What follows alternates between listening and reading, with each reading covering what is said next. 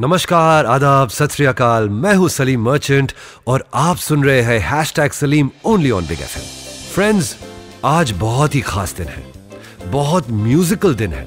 आज आपको पूरा बिग एफएम सिर्फ और सिर्फ उनके रंग में रंगा मिलेगा जिनके लिए कहा जा सकता है कि गए दिनों का सुराग लेकर किधर से आया किधर गया वो। अजीब मानुस अजनबी था, मुझे तो हैरान कर गया वो। जी हाँ, मैं बात कर रहा हूं हिंदी सिनेमा के वन एंड ओनली एवरग्रीन हरफन मौला युडलिंग के उस्ताद, हम सब के प्यारे चहेते लेजेंड किशोर दा की। आज किशोर दा का बर्थडे है और आज बिग एफएम किशोर कुमार के गानों के संग मैं आपको बिग टाइम मशीन के जरिए ले जा रहा हूं किशोर दा के जमाने में। आज आप उनका लाइव कॉन्सर्ट सुनेंगे बिग एफएम पर। तो जब आज सब कुछ किशोर किशोर है तो हैशटैग सलीम पर भी हर लिंक, हर गाना किशोर कुमार का ही होगा। आज किशोर दा का एक ऐसा गाना आपको बताऊंगा जिसे उन्होंने अपने गालों पर हाथ रखकर रिकॉर्ड किया था। कौन सा था ये गाना और क्यों रखा था किशोर दा ने पूरी रिकॉर्डिंग में अपने गालों पर हाथ, ये मजेदार म्यूजिकल स्टोरी पता चलेगी आज। किशोर दा के एक ऐसे गाने की कहानी जिसे गवाया जा रहा था रफी साहब से, मगर राजेश खन्ना जी अड़ गए कि गाना किशोर कुमार ही गाएंगे। बड़े कॉन्फिडेंस से जब राजेश खन्ना वो गाना लेकर किशोर दा के पास गए तो किशोर दा ने वो गाना सुनकर गाने की रिकॉर्डिंग को 1-1.5 महीने टालने को कहा।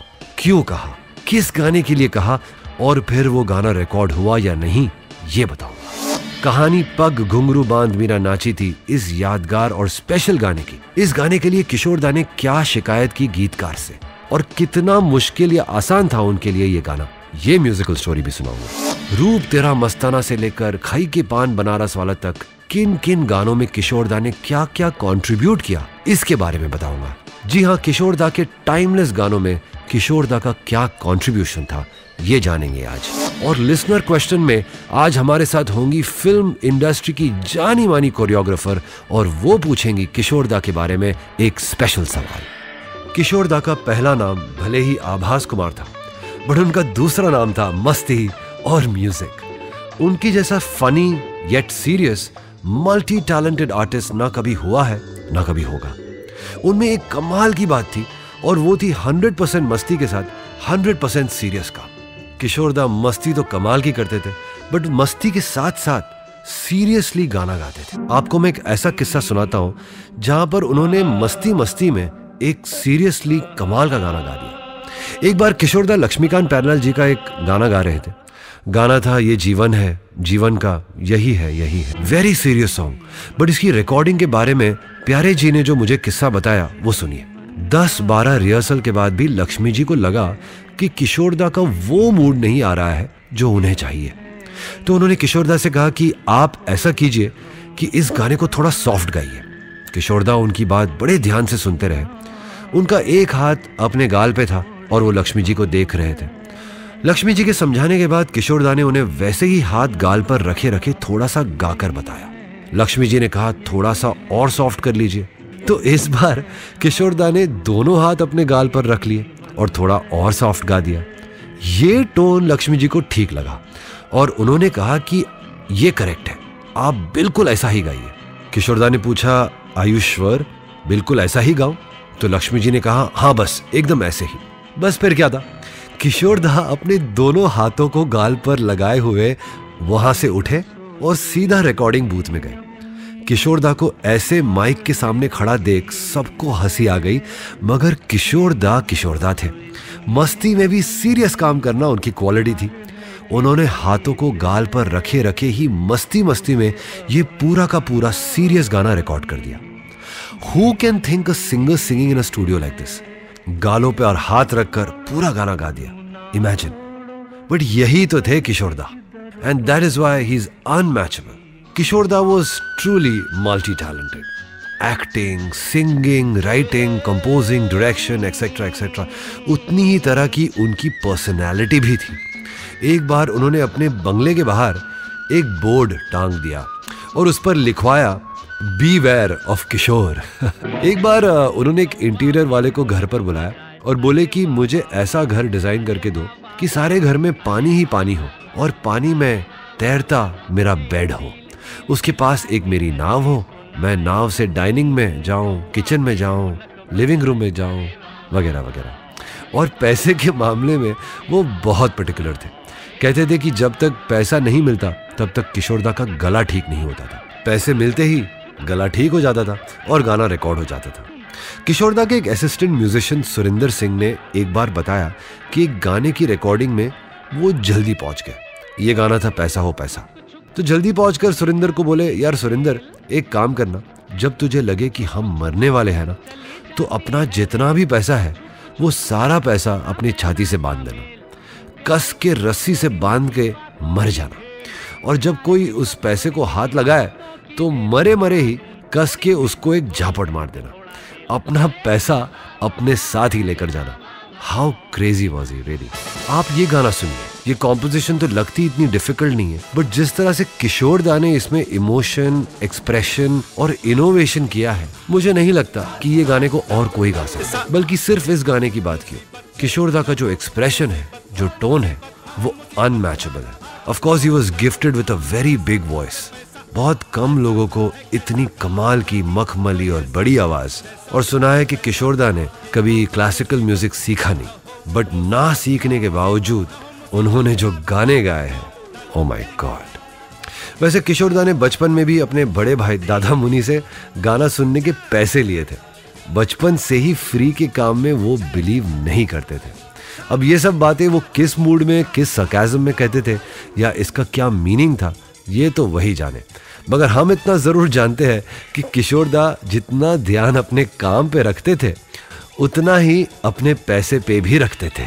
और अब बात किशोरदा के बर्थडे पर किशोरदा के एक ऐसे गाने की जिसे गवाया जा रहा था रफी साहब से, मगर राजेश खन्ना अड़ गए कि गाना तो किशोर कुमार ही गाएंगे। बड़े कॉन्फिडेंस से जब राजेश खन्ना वो गाना लेकर रात के 1:30 बजे किशोरदा के पास गए, तो किशोरदा ने वो गाना सुनकर गाने की रिकॉर्डिंग को 1-1.5 महीने टालने को कहा। क्यों कहा, किस गाने के लिए कहा, और फिर ये गाना रिकॉर्ड हुआ या नहीं, ये सुनिए।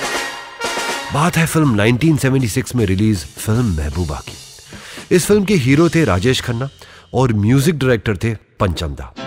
जब पंचमदा ने ये गाना कंपोज किया और किशोर कुमार को इन्फॉर्म किया कि दादा आपके लिए एक शिवरंजनी राग में गाना कंपोज किया है, मेरे नैना सावन भादो। दादा इसके 2 वर्जन है, एक मेल वर्जन आप गाओगे और फीमेल वर्जन लता जी। तब किशोरदा ने कहा कि देख भाई, ये क्लासिकल वासिकल नहीं गाऊंगा, तुम किसी और से गवा लो। ये बात पंचम ने फिल्म के डायरेक्टर शक्ति सामंत और हीरो राजेश खन्ना को बताई। तब शक्ति दा ने कहा कि ठीक है, एक काम करो, रफी साहब से बात कर लो और रिकॉर्ड कर लो। बट राजेश खन्ना अड़ गए कि नहीं, मेरा गाना तो किशोर दा ही गाएंगे, मैं उनसे बात करके गाना गवा लूंगा। राजेश खन्ना ने किशोर दा से बात की, बहुत कन्विंस किया। तो किशोर दा ने कहा कि एक काम करो, पहले लता जी से उनका वर्जन रिकॉर्ड करवा लो, फिर मैं वो सुनकर गाऊंगा। किशोर दा के कहने पर पहले ये गाना लता जी से रिकॉर्ड करवाया गया और उनका वर्जन लेकर राजेश खन्ना जी किशोर दा के घर गए। राजेश खन्ना जी बोले, दादा इसको सुन लीजिए और फिर 1-2 दिन में रिकॉर्ड कर लेंगे। किशोर दा ने लता जी का गाया ये गाना सुना, मेरे नैना सावन भादो, और उनसे बोले, देख मैं गा तो दूंगा, बट मुझे इसकी तैयारी के लिए टाइम चाहिए। राजेश खन्ना ने पूछा कितना टाइम? किशोर दा ने कहा तू ऐसा कर, 1-1.5 महीने रिकॉर्डिंग टाल दे, मैं 1 महीने के बाद रिकॉर्ड कर लूंगा। किसी तरह से राजेश खन्ना ने शक्ति सामंत को 1 महीने तक रोका और करीब 1-1.5 महीने बाद ये गाना रिकॉर्ड किया। अब उन्होंने इसे बार बार सुनकर प्रैक्टिस किया, उसमें कुछ अपने चेंजेस सोचे, कितनी रिहर्सल की ये तो वही जाने। मगर उन्होंने ये गाना पहले लता जी से रिकॉर्ड करवाया, फिर उसे सुना और फिर गाया, और क्या गाया है, वाह, क्या कमाल की कॉम्पोजिशन बनाई पंचमदा ने। I think some of the compositions जो राग बेस्ड है, उसमें से ये one of my favourite songs है। और कितने ब्यूटीफुल लिरिक्स है इस गाने की, और क्या कमाल का एक्सप्रेशन दिया है किशोरदा ने। इसकी म्यूजिक की अरेंजमेंट भी बहुत कमाल की हुई है।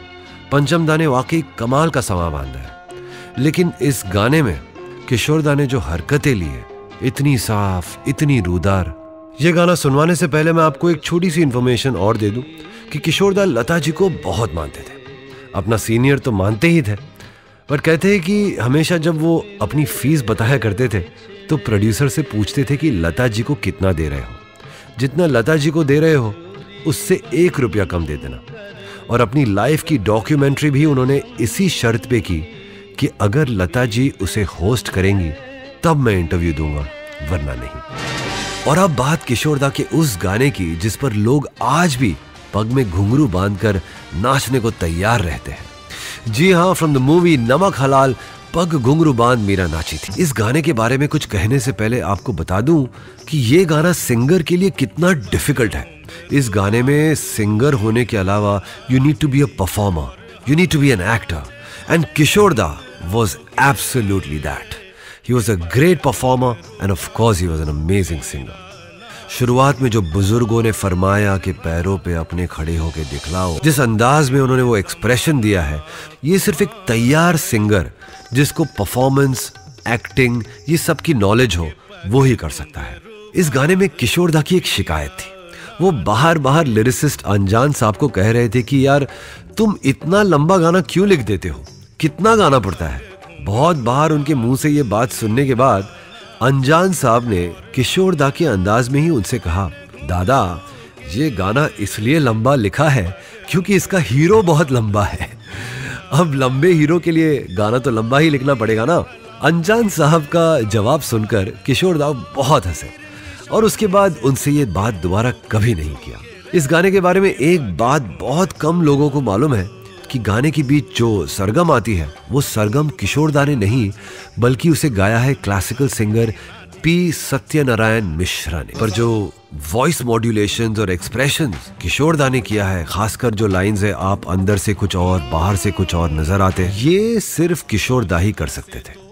कितना रेंज है उनके एक्सप्रेशन में।